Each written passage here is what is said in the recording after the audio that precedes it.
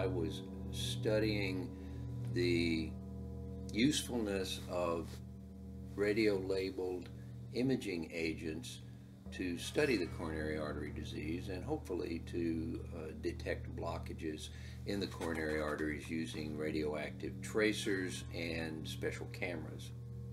The animals that I used were dogs. I did not have in my mind at the time where those dogs were obtained. I assumed they were purchased from dealers, but they could have been pound seizure animals for all I knew at the time.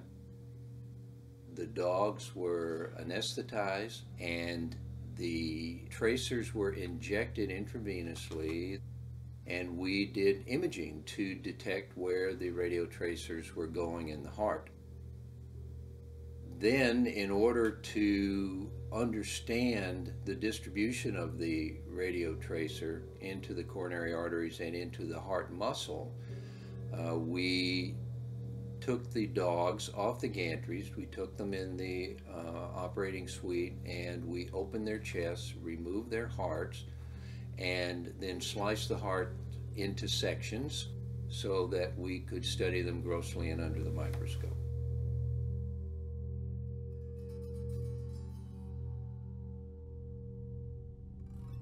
The life of a beagle at HRC comprised being shut in a barren, unfriendly cell with no bedding or play objects. They were allowed just half a spadeful of sawdust to aid the cleaning out process and a food and water bowl. It was a terrible way for a highly sociable pack animal to have to spend his or her life. On top of these conditions, the beagles then had to endure the pain and suffering associated with the daily toxicity tests. I watched as these tiny bundles of pent-up energy threw themselves around their small, bare cells, bored and frustrated. On opening the cage door, they would tumble out and hurl themselves up and down the room. As one beagle was released, others would catch sight of him or her darting around and start barking excitedly, waiting for their turn. After just a couple of minutes of frantic activity, they would struggle in my arms as I picked them up to return them to their cages. Once back in, they would throw themselves at the cage door as I closed it behind them. After having worked in the unit for just a short while, I soon discovered that this excitable behaviour shown by the puppies, the darting around and refusing to return to their cages, does not last long in most of the dogs. In just a few weeks, those who still ventured out of their cages, and many would not, would meekly return, offering no resistance, their spirit broken. If you subscribe to the notion that that kind of research is essential to advance human medicine, and your career and your life revolve around advancing human medicine, then you come to see it as a necessary evil.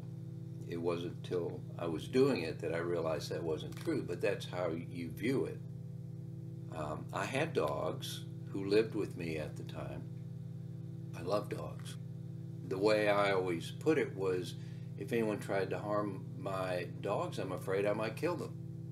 Which sounds extreme, but that's how your mind works when your dogs are your children. And yet here I was, getting in my car every day, going to the cardiology department, to my lab, and killing dogs. When you compartmentalize it, you can keep cognitive dissonance at arm's length. You can defend your psyche by understanding that your dogs are your family and this is your work, and your work is focused on saving lives. There came a time when I started to realize that what I was doing with dogs in the laboratory wasn't quite what I thought it was in terms of contributing to human health, and that began to dovetail with the dissonance aspect of it. I was losing the battle with cognitive dissonance.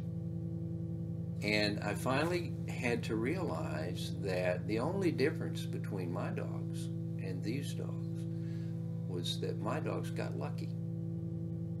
That's not a basis for using an animal for experiments and killing the animals. One got lucky.